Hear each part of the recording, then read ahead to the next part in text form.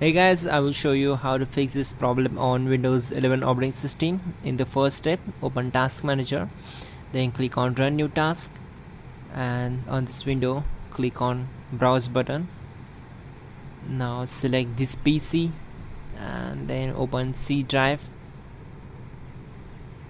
Then just scroll down and open Windows folder, then open System32 folder. Just double click on it to open it, and then find out CMD file, select it and click on open. Now check this box and click on OK. And once we are here, we need to execute some commands, so type all these commands here and hit enter to execute them. In the first command, type in sfc space slash scan file equal to c:/windows / system32 / iframe.dll and hit enter. Then execute the command sfc space slash verify file equal to c:/windows / system32 / iframe.dll. Then hit enter to execute this command,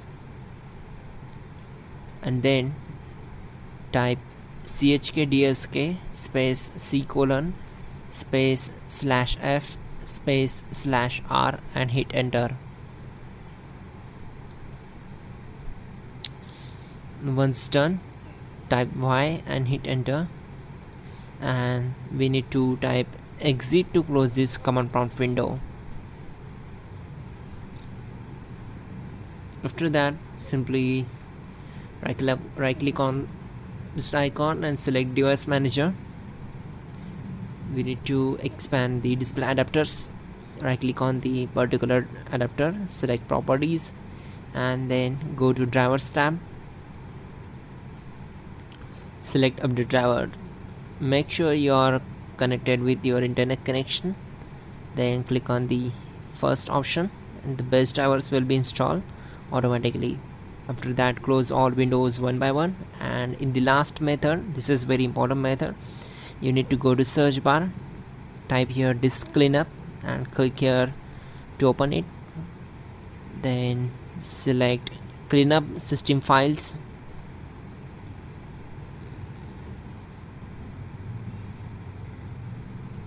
Then we need to check temporary files as well as recycle bin options, and then click on OK. After that, we need to wait for some time to complete this process. This will take around 4 to 5 minutes. Then restart your system. That's it guys, your problem is solved. You are good to go. Don't forget to like the video and please do subscribe the channel.